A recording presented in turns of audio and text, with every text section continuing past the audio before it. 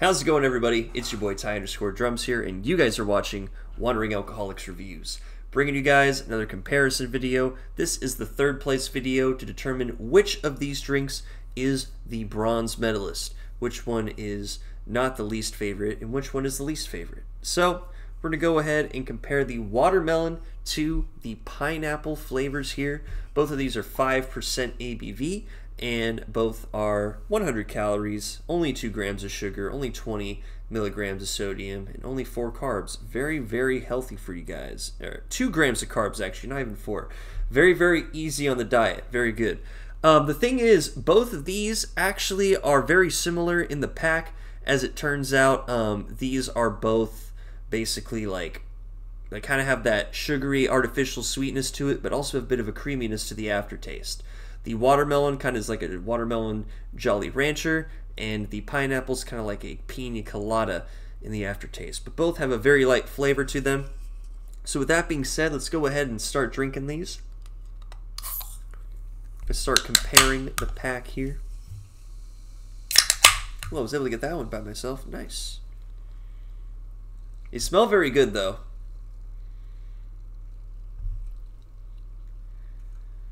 Alright, let's start with the watermelon here. Skull.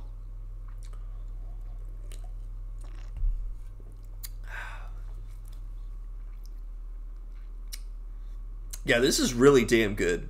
The watermelon flavor is super solid. And it's just a really nice, like, juicy, but still semi-sweet flavor, like a Jolly Rancher, which is really the first thing that came to my mind during the previous comparison. And before, I was thinking of what that kind of flavor would be like, and I didn't think of Jolly Rancher at first. I almost thought of like a bubblegum kind of flavor for the sweetness. And it's very interesting with the juiciness of the watermelon, but it does remind me, yeah, of like a Jolly Rancher kind of sweetness. That also is very watery and refreshing too, which I like with the watermelon, because when you bite into a watermelon, it's decently sweet, but very watery, very juicy, very refreshing. And it definitely emanates that when drinking this Happy Dad seltzer.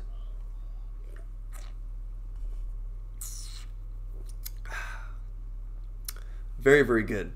With that being said, let's go ahead and get into the pineapple.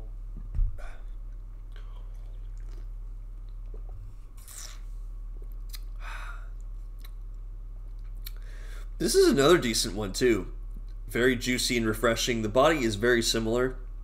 With the pineapple though, you have that slight tart from the pineapple flavor and a little bit of creaminess from the pina colada, which is what I feel like is what the aftertaste gets to. That sweetness that lingers kind of goes to the end and kind of gives it that pina colada kind of taste, which I think I kind of like a bit. Both of these are decent, I think, at best, but still, overall, I think it's pretty good. Especially on a hot day. I mean, right now it's not day, it's nighttime. Otherwise, I'd be outside drinking these, like as you guys have noticed. When the weather's good, I like to go out and review these.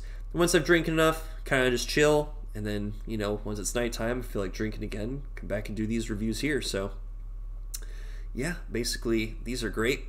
I'd love to drink these during the day, during the hot days to quench my thirst. But, you know, we're filming this at night, so here we are. Let's go ahead and start with the comparison process. I'm going to start with the flavor, go into the body, and if we need to, go into the final rating, which is my opinion, and also the consistency. Starting things off with the flavor, this is actually a tough one. It's really tough to determine which I like a little bit more.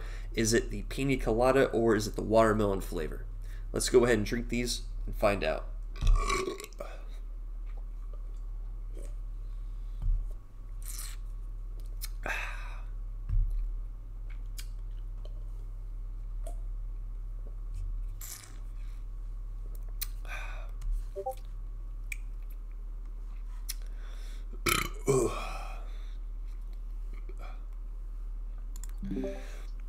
Overall, I would say this gets like, honestly, to me, I feel like this would get,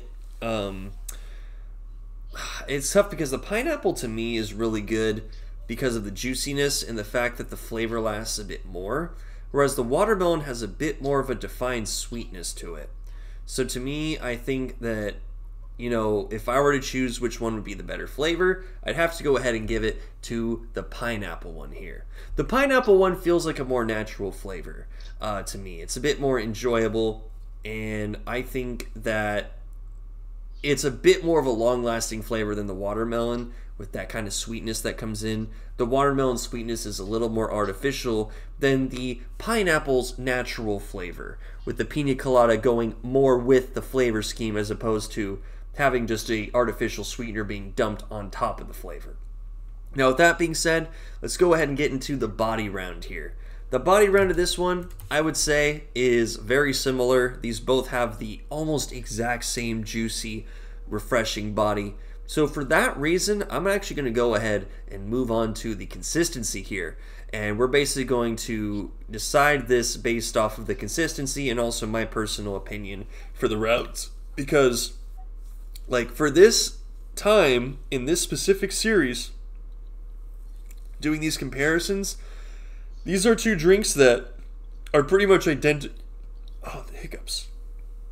They're pretty much identical in the body. I'll say that. So it's tough to really say which one's better when they're exactly the same, right? So let's just go ahead and rate it on the consistency. Let's start with the pineapple once again.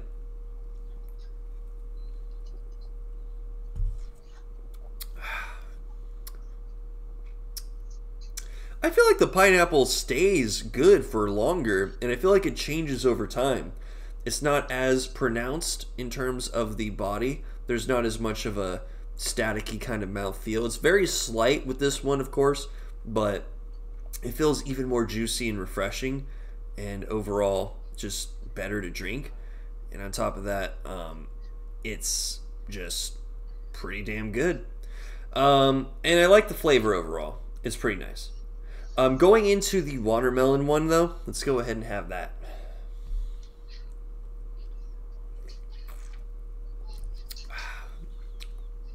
The watermelon has a bit more of that staticky mouthfeel to it, a bit more seltzery than the pineapple, and I would say it's not as enjoyable. And I feel like this is the time where we can point out the winner of this specific round and the winner of this one in general, that being the pineapple flavor. There we go. This one just has a smoother mouthfeel. It has a better flavor that's longer lasting and easier to drink, and just doesn't have as much of that staticky, seltzery kind of mouthfeel like the watermelon does.